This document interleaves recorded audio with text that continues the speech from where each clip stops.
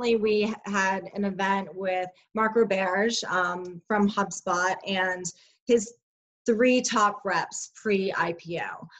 It was a fantastic event, well attended, and we had such a large amount of requests to see if it was videotaped.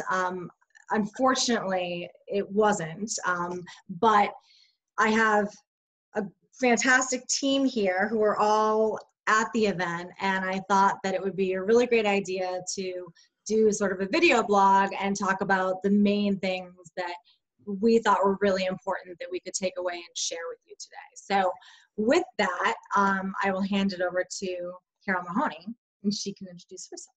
Hi, so Carol Mahoney, I'm the founder of Unbound Growth. We're a scientific sales development firm. And I am a little bit biased because I know some of the people that Meg is talking about. I know Mark. My favorite takeaway from the night was actually towards the end when Mark was talking about how they became such a customer-focused model that actually customer success became more important than the revenue. And it was actually interesting to hear how he did the analysis where they used to think that their top salespeople were the ones that brought in the most deals. But when you're a SaaS-based technology company, churn's a major issue. So if you're losing customers half as fast as you're gaining them over a period of time, you're not actually making profit. You're not actually growing and scaling. And so this was a major issue. And his initial thought was that there must be something going on in the handoff between sales and service. And what he actually found is that some of their very top sales reps were actually some of the ones who had the highest churn. And what was interesting is how he changed the metrics of how they were measured, not by just number of sales that came in, but by how many of those actually stayed after a year. And when you change how they're measured, you change how they're motivated, and it changed how they sold. So even those who were having higher churn rates, once that changed, and of course HubSpot's great about having the resources to get them to make that switch to not just selling more, but selling better. And it made the whole dynamic of the sales culture focused on customer success, which I think is awesome because that's where it should all start. And that's fantastic. I second that. And from there, and we were talking about, I thought something that Mark and Mary and Dave and Adam all talked about was, development, right, and leadership. So Mary Rogel had told me a story that, of all the places that she's been, HubSpot really provided that kind of that nurturing development to her success, right? So she had never sold software as a service before, but she could sell. And they saw that intangible in her. And, Mark made a conscious decision to say, we're going to invest heavily into developing our people and coaching our people, right? So, and Mike, you can speak to this, certainly as a, sales manager for years, a VP of sales, a CRO, that I think in all aspects that if you had one main thing you could do all the time, it would be to coach your people, right? But it gets reactive and you got to get to sales and you got to do this and you got to do that. But Mark Roberge really made it a conscious effort to say, we're going to give you tools to make you the best rep that we can and the most successful that you can be at HubSpot. So, and going to that, and Mike, certainly toss it over to you having that experience as well. Sure. So it's Mike Mullenfelder. I'm a sales executive based here in Boston. And as Meg mentioned, I've worked for several companies, large, medium, and small, high growth companies, startups, et cetera. And what's happened and what I really latched onto in the conversation is the combination of a culture of accountability and respectability in terms of how you treat people. So all too often what we see are companies where there's a belief that if somebody isn't making their number, especially if it's a company that's an employee at will state, I can just fire them. And unfortunately, that breeds a culture, especially in the sales organization, of mistrust of leadership, and apathy, right? Because I'm not going to put a lot of care and concern into a job if I can just get fired tomorrow. And they talked about, and I think it was Mark who really talked about it. You don't fire somebody for no reason. You put them on a plan, and you coach them. And sometimes people can be coached either to performance or back to performance, because even great salespeople can forget some of the basics and they need to be nudged back onto their path. Other times it is inevitable, and people either can't perform in your culture or a decision is made. And I think they talked about even when they put somebody on a performance plan, and by the way, I operate the same way, you give them a decision. You can opt to work through the plan and see if you can work to success, or you can just leave now and we'll pay you to go look for another job. But that breeds a lot more respect, both one-on-one between the rep and their manager, but also from a peer-to-peer relationship. Because generally, if somebody's going to leave for performance reasons, the people in their group, in their cohort, know that there's a performance issue. There's no reason to hide it. But if there are other reasons why somebody should be part of the company, and they're taken out for one value, that being performance as an example, there's a negative cascading effect. And sometimes, by the way, performance isn't your quota. There are other pieces that go into it. So we talked about things like churn. More SaaS companies that I'm aware of are making churn part of the awareness for the rep. So it's not just what you sell, but does that customer stay? In my last company, we taught reps a little bit about customer acquisition cost, or CAC, lifetime value of customer, or LTV, so that they could understand, even though we didn't do a good job of changing the comp plan, but we at least educated our sellers that it wasn't just about making the number, that we needed those customers to stay and to stay for years. So can I just add on to what Mike said too? Because I think one of the things that I don't know that a lot of people know about HubSpot is when at any point I think after you've been with them for a couple of months or gone through basic training, they actually have what they call a tuition reimbursement program. So they have all of these great resources internally, but then they also have, so we actually have worked with some reps that were put on plan.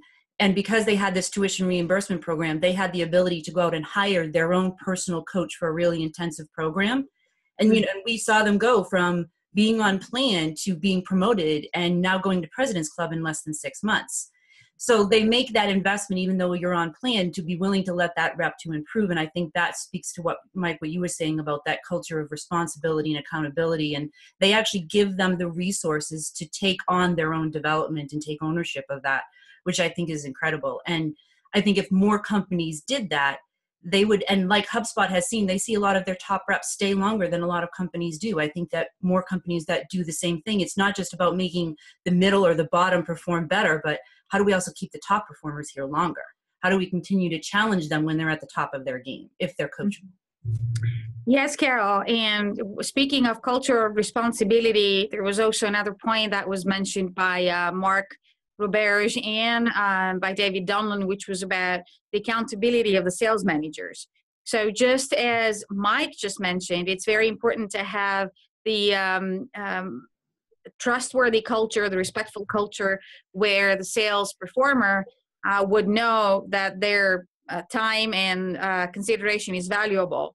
But it's also important to make sure that this is a dual process. And both Mark Roberge and actually, a lot of the people in the room agree with that, that if there is a consistent procedure which would keep the sales managers accountable, and in HubSpot, they seem to have developed a metrics for that, where the sales manager is aware of each of their team members' strengths and weaknesses, reports to their executive director on a regular basis about their progress, and works with each of their team members to improve and expand their skills in terms of sales and commitment that helps the entire organization. David's made a point that said, don't be afraid to demand coaching from your leadership team. And I think even when you're in an interview process, and I'm a full-time recruiter for multiple tech SaaS companies, and so always talking to CEOs and VPs and thought leaders, when you're even in the interview process and talking about, okay, so what does onboarding look like? And can we talk about what a career path here looks like, right?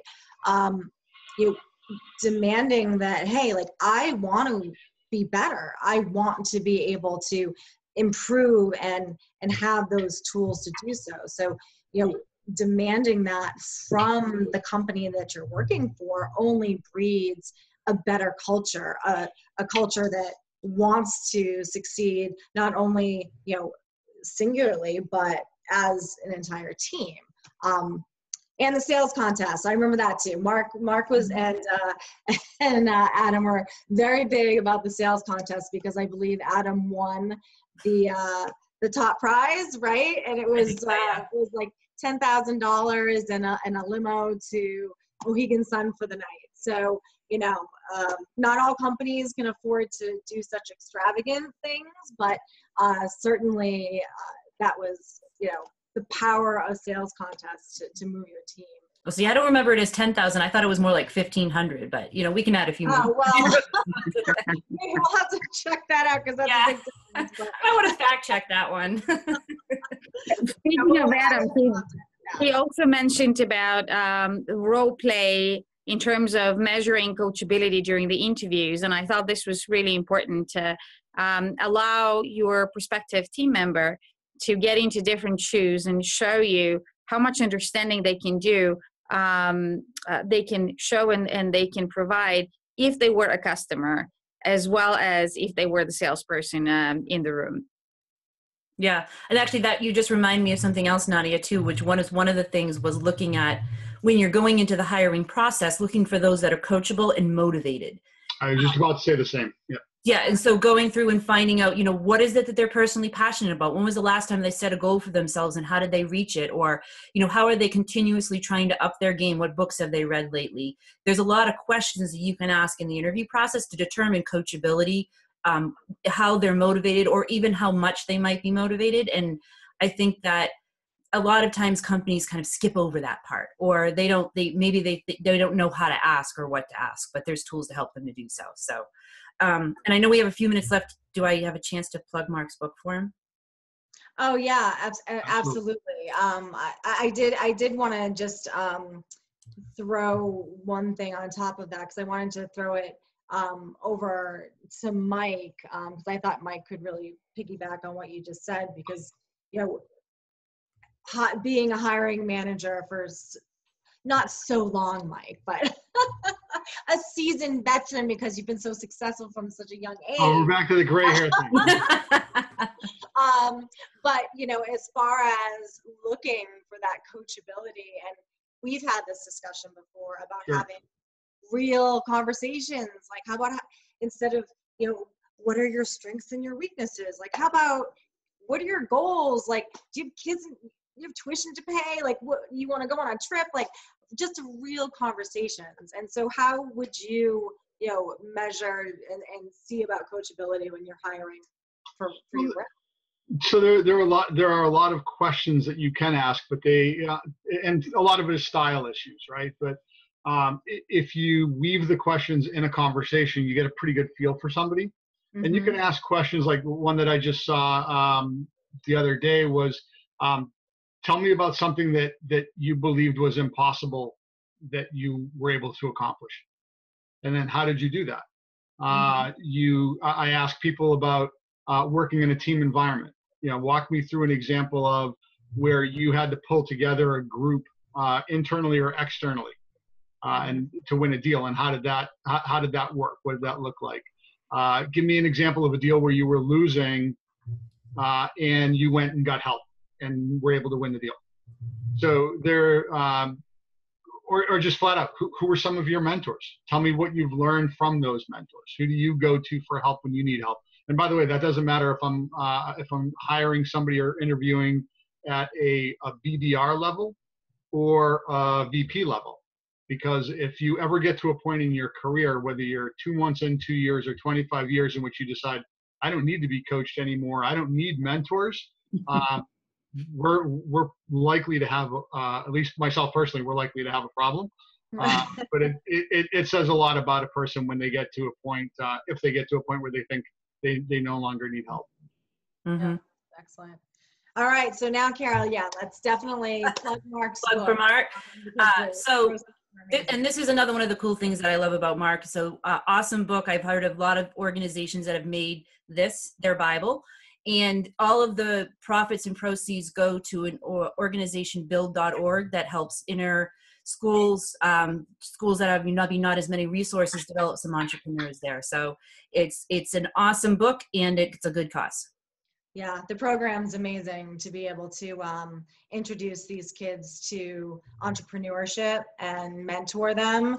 And then, you know, the graduation rate has just, they've really seen it soar in comparison to what it would normally be. So, And that's awesome. yeah, fantastic. Well, thank you. Thank you, Carol. Thank you, Nadia. Thank you, Mike, so much Thank you all. for being on this. And, you know, I think it's great to be able to continue the conversation. And if you have any questions, definitely reach out to us. We're all on LinkedIn. And find us on the Boston Enterprise Sales Forum meetup. Yes, absolutely. Thank you, Keep it Nadia. updated. Couple of events coming up. You're all welcome. Yes, we're You guys having, soon. we're just, and that's just a little plug for ourselves, but the next event in Boston is December 7th. And it's at WeWork on Mass Ave, and it's about diversity and inclusion and creating how you diversify your workforce and how you create a more inclusive culture. So we'll be looking forward to seeing everybody there.